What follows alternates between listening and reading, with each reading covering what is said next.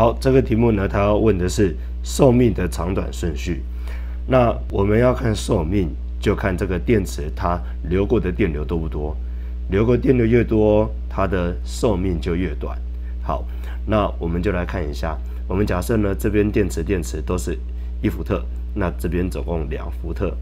那这边有1个电阻、2个电阻、3个电阻，每一个灯泡都当做1个电阻，所以总共3欧姆。OK， 所以这个电流它就是 V 除以 R， 那就是2/3安培。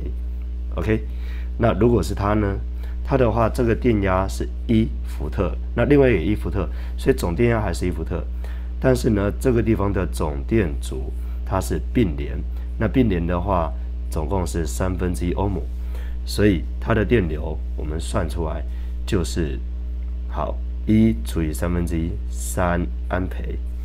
OK， 那再来就是它的这个丙的话呢，它就会只会流过这样。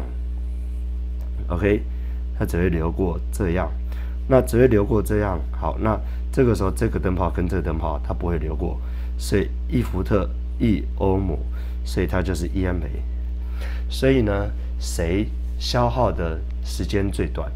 谁消耗时间最短？这个消耗最快，所以它的时间最短。OK， 它电流最大嘛。